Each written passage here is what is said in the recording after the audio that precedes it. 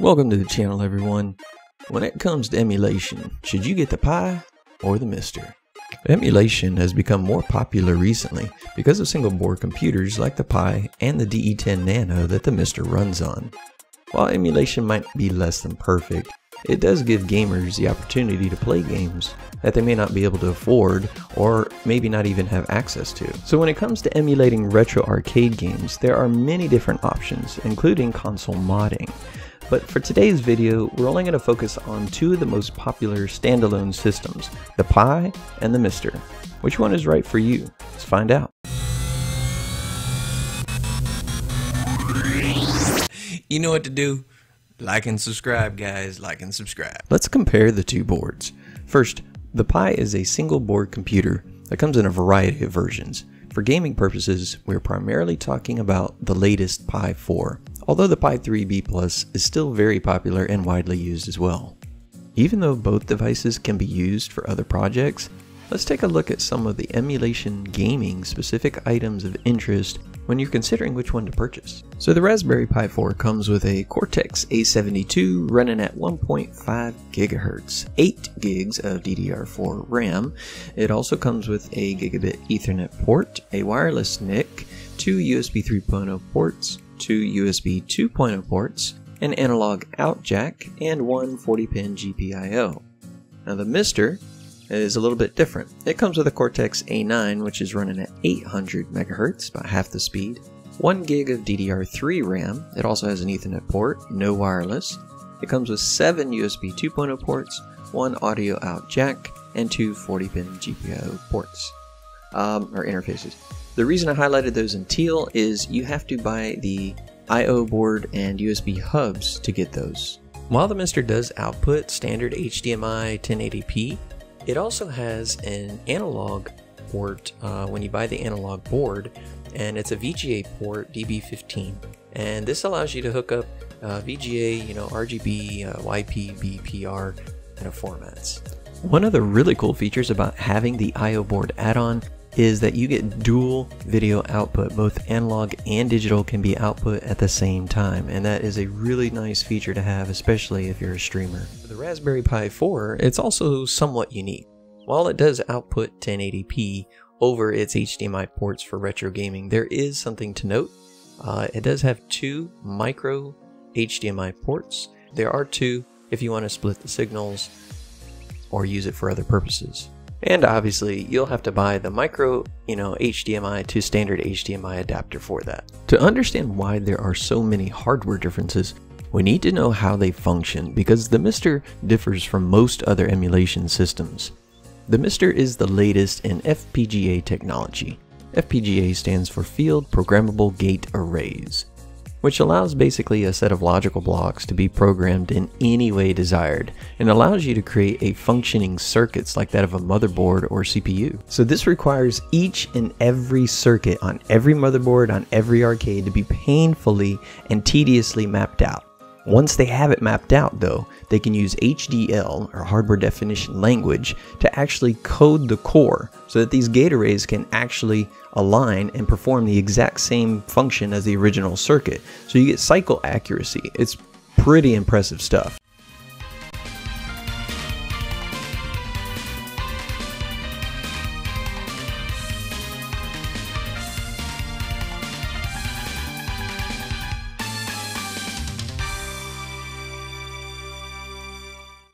But you have to consider hardware options, because that's where the bulk of the price comes in. The Pi 4 can be bought for $40 to $50 depending on which model you get, while the MiSTer is broken up into several boards. The DE10 Nano costs about $140, and with the USB hub, another $45, and another $60 for the I/O board, and another $60 if you want the 128 megs of SD RAM, and that's specifically for playing other high-end games like Neo Geo's King of Fighter and things like that. Anyway, you can also get full kits with all the boards that can be purchased so that you can remove all that need. The other ease of the Pi is that it comes fully assembled, unless you buy a case or a kit, and even those don't require soldering. They're pretty easy, but they cost a fraction of the price and they're ready to go. So the deal breaker for you may be in the software.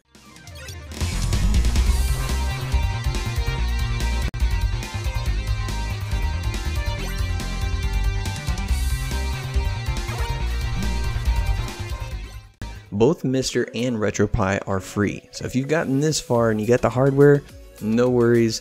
The RetroPie and Emulation Station, or RetroPie and the MiSTer software are both free. So what we're going to take a look at is the difference in presentation and which one is a little bit easier and a little bit more difficult to set up. Let's take a look. Alright, so software and games, the big one. For presentation, the Pi's most popular software package is RetroPie. It's based on Raspbian and it comes bundled with RetroArch and Emulation Station, which is the front-end manager to the different systems on your Pi. RetroPie gives you a large amount of systems that you can emulate, from vintage systems like the Amiga all the way up to the N64 and even the Sega Dreamcast, and it performs very well.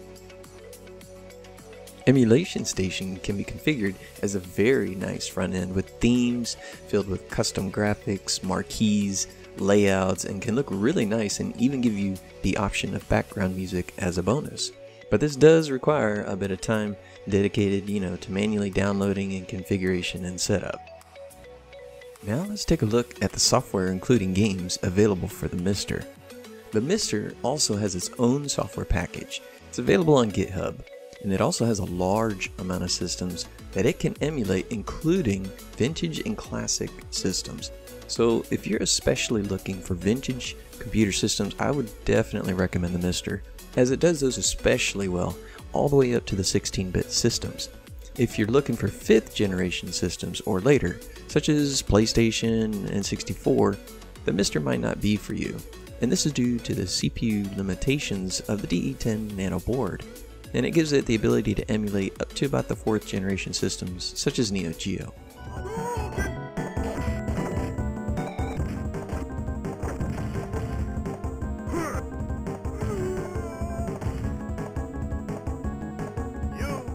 And here's the key. Are you listening? This is the key right here. The biggest difference. The Pi is doing software emulation. That means it uses audio and video buffering, and it causes the Pi to have several frames of inherent lag. Below is Jotega's brilliant example and explanation of this in an interview that he recently did with Racketboy. So the MiSTer has the advantage of claiming cycle accuracy, unlike the Pi. So my friends that I've spoken to that have played the MiSTer and played the Pi, they can attest this as well. You can tell the difference. There's definitely a difference in the authentic sound and feel of the game when it's played on FPGA versus software emulation. FPGA is definitely a successful technology. There's other success stories too when you look at the AVS from Retro USB or even the Mega SD from Terra Onion, where they authentically replicate the hardware's functionality. And that makes a difference if it's something that you're looking for. Some gamers just want to experience games exactly the way they remembered them, and FPGA can do that. So choosing the Pi or the MiSTer based on the front-end interface and game support boils down to whether or not you want authentic games or just more games, a sexy front end, or one that just works. Best example for when the authenticity of games comes into play is for games that require extreme timing. Platform games and fighting games such as Mike Tyson's Punch-Out or Mega Man 2. These games are easily played on the MiSTer, while they're much more difficult on the Pi due to its lag.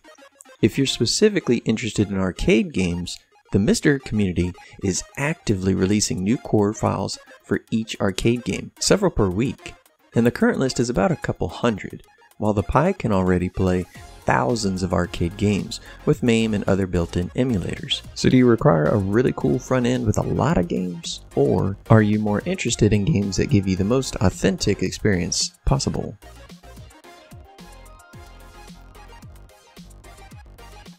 Next, let's talk about controllers, because controllers are what connects us to the game.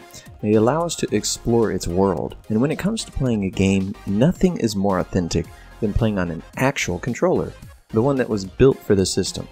But what options are available to both the MiSTer and the Pi? So while both the Pi and the MiSTer will accept most standard USB controllers, including Switch Pro, PS4, and Xbox controllers, there's something to consider when using Bluetooth.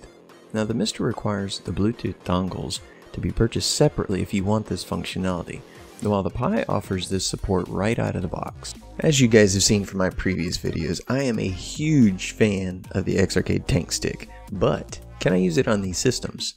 If you have upgraded your X-Arcade to the zero lag tri-mode board, then you're pretty much home free. If not, then for the Pi, you'll simply need to install the X-Arcade to joystick drivers, which is available in all the latest RetroPie versions. The X-Arcade and MiSTer relationship is a bit rocky. While you will be able to play most games on the MiSTer, the base core is a bit finicky with USB device mapping, and I even have an issue open specifically for the X input mode on the new zero lag tri-mode board, as it's not fully supported on the X-Arcade. The good news is that the direct input mode works just fine and is still highly compatible. And one more thing, speaking of using actual system controllers, with the MiSTer you can purchase serial, native, accessory support, or snack add-ons. These snack add-ons give you the ability to use lag-free system controller to USB converters for that particular core.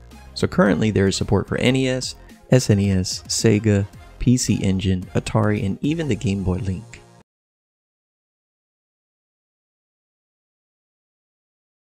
So obviously, neither the Pi or the MiSTer is plug and play. I mean, when it comes to open source and community-driven projects like these two, you have to consider what are your options when you get stuck. And each of these communities have a different yet similar approach to offering solutions. The Pi has a dedicated site that is well documented, as well as forums for any questions. The community is very active, but you are at the mercy of who can help you. Usually though, most people are willing to chime in with a quick solution, but you do have to ask the right questions. I've had questions go unanswered simply because I didn't ask the right way. Other than that, for most questions, you'll get an answer pretty quickly for easy situations. The MiSTer's community is a little different. It's based on the fact that the code itself is open source on GitHub.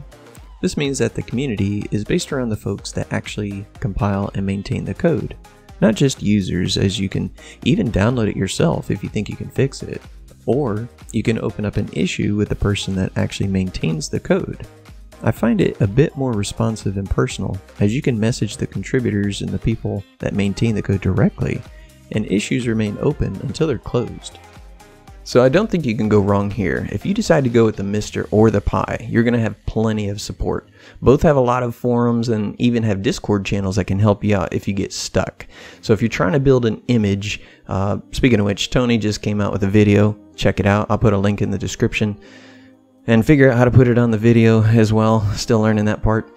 But anyway, either case, you're going to have plenty of help, plenty of people that are willing to help you. If you get stuck with something, hit them up. They're very kind, they're very friendly. Just make sure you know what you're asking and that you've tried certain things, because they will ask you to test some certain things, okay? They don't want you to waste their time because plenty of people need help. But the point is, you'll be fine either way, so you're not going to be left out in the dark. While PC and console modding are still one of the easiest ways to emulate retro systems, single board computer solutions like the Pi and MiSTer have come a long way, and they provide people with yet another alternative. So would you go with the Pi or the MiSTer? Do you prefer actual hardware only? I mean, is it neither? Which one is it? Let me know. Hit us up in the comments. I'd love to see what people are doing out there, what you guys prefer, what you don't prefer. It's always interesting to hear another side. Anyway, thanks guys for watching, and I will see you next time.